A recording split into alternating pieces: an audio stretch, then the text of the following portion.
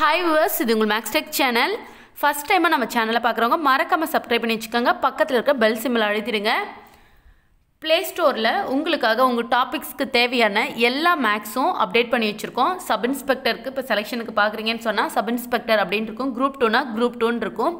TNPSC Group 4னா Group 4 TNPSC 2019 இருக்கும். பிளேலிஸ்ட்டில் open பண்ணி பாருங்கள். சரி, ஓகே, இந்த சம் பார்க்கலாம்.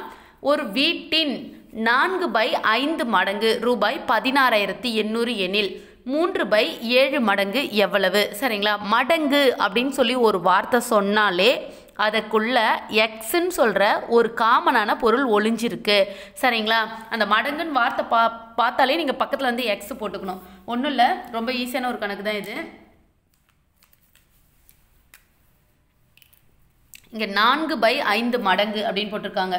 நான் என்ன சொன்னேன், 4/5 பக்கத்தில் வந்து எக்ஸ் ஒளிஞ்சிருக்கு மடங்குன்னு வார்த்தை வந்தாலே.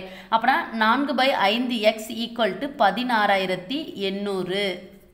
சரிங்களா?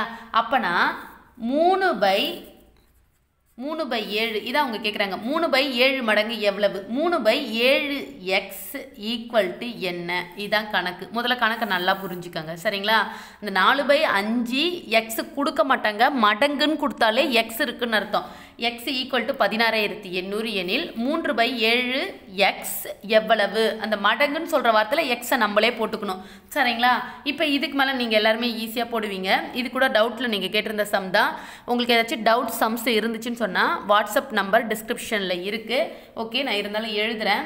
9361151974 இந்த நம்பருக்கு, வாட்ஸ்அப் நம்பருக்கு நீங்கள் ஃபோட்டோ பிடிச்சி அனுப்புங்க. இல்லைன்னா செம்ம வாய்ஸ் மெசேஜ் ஏதாச்சும் நீங்கள் பண்ணாலே நான் உடனே உங்களுக்கு வீடியோஸ் அப்டேட் பண்ணிவிடுவேன். சரி, ஓகே, இதுக்கப்புறம் ஈஸி என்ன பண்ணணும்னு பாருங்கள். இந்த எக்ஸை அப்படியே வச்சுக்கோங்க. எக்ஸோட வேல்யூ இருந்துச்சுன்னு சொன்னால் இந்த இடத்துல தூக்கி போட்டோம்னா நமக்கு ஆன்சர் வந்துடும்.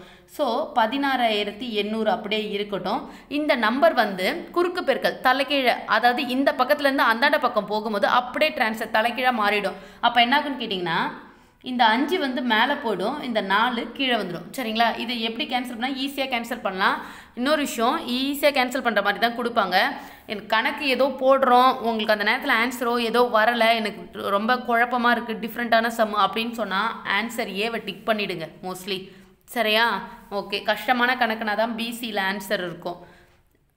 சாரி, கொஞ்சம் ஈஸியான கணக்குனா தான் பிசியில் ஆன்சராக இருக்கும். ரொம்ப கஷ்டமாக இருந்துச்சுன்னா மோஸ்ட்லி ஏல தான் ஆன்சர் இருக்கும்.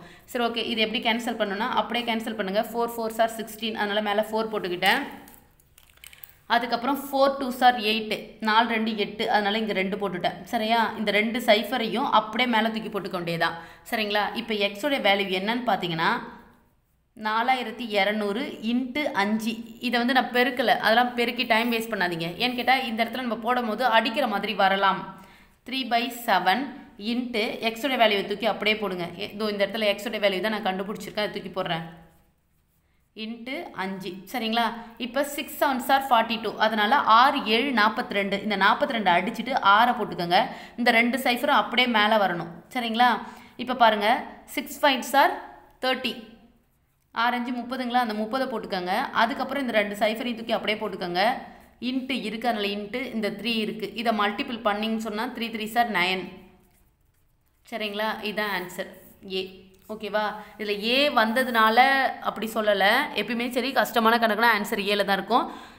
ஃபஸ்ட் டைமாக பார்க்குறவங்க சப்ஸ்கிரைப் பண்ணி வச்சுக்கோங்க. ஒரு லைக் போடுங்க, கொஞ்சம் ஷேர் பண்ணுங்கள். தேங்க்யூ.